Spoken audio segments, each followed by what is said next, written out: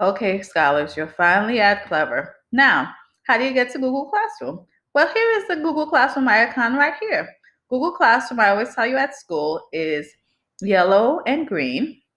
And if you want to get to Google Classroom, all you have to do is click on the icon, the Google Classroom icon.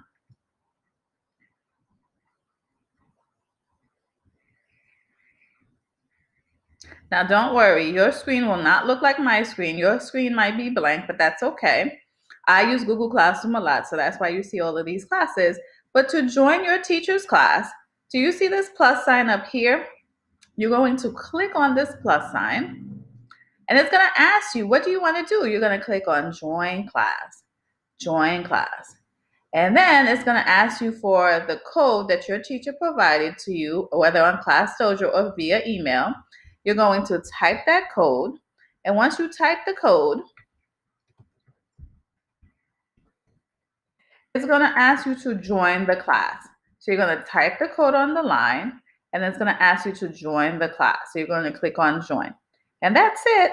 Once you do that, you'll be a part of the Google Classroom, your class Google Classroom.